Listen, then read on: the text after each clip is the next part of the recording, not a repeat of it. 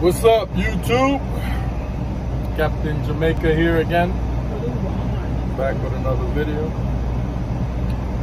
I got a small topic to talk about because before my trainees get off the truck, they always ask me like what they got to do once they're solo, what they got to do to become a trainer.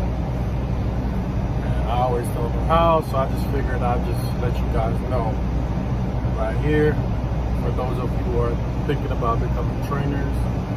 Like I said, most of my videos are always going to be directed towards new drivers. So if you're experienced, this isn't for you. So it's pretty simple. After you get off the truck with your trainer, you will be evaluated for 10 months. I don't know if I just used the right term. Evaluated. 10 months after you finish your training, they're gonna check you out, see what your driving record is like.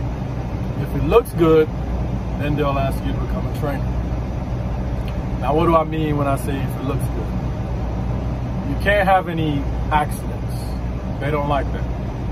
You can have incidences, but you can't have accidents. The difference between incidents and accidents are, with accidents, it's property damage. Incidents is, accidents are other people's property damage. And incidents are damage to Steven's equipment, meaning the truck. Like, if you were to run off the road and hit a tree, but the tree is still intact, but the truck was damaged, that's an incident because you only damaged the truck. You didn't damage anything else. An accident is like hitting a car, running into a property, other people's property being damaged. That's an accident. And then an incident is only damaging Steven's equipment. So 10 months after you get off the truck with your trainer, they're gonna hit you up and ask you, do you want to become a trainer? You don't have to say yeah, because I didn't say yeah right away because I didn't want to become a trainer.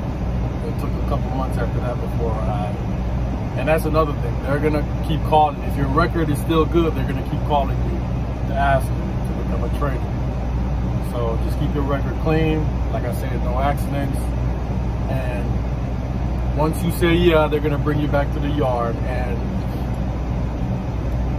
put you through some classes, because they got to make sure you know what you're doing so that you're not out there training students when you yourself don't know what you're doing. So you got to be able to do a full pre-trip and a full post-trip.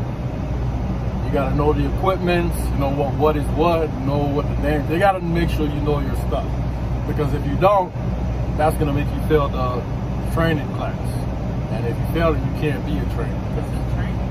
Yeah, there's a training class. That's my student right here. You want to say hi? Yeah, I didn't know that was that just took me by surprise.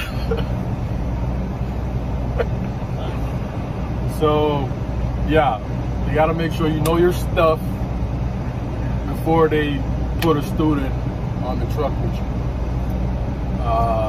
And then from there, once you clear the class, they're able to get a student right away. It's pretty simple.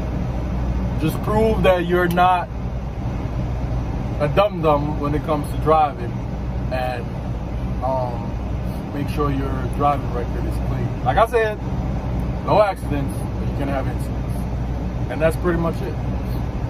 It's not rocket science. Just a small, what? You don't like what? Anyways.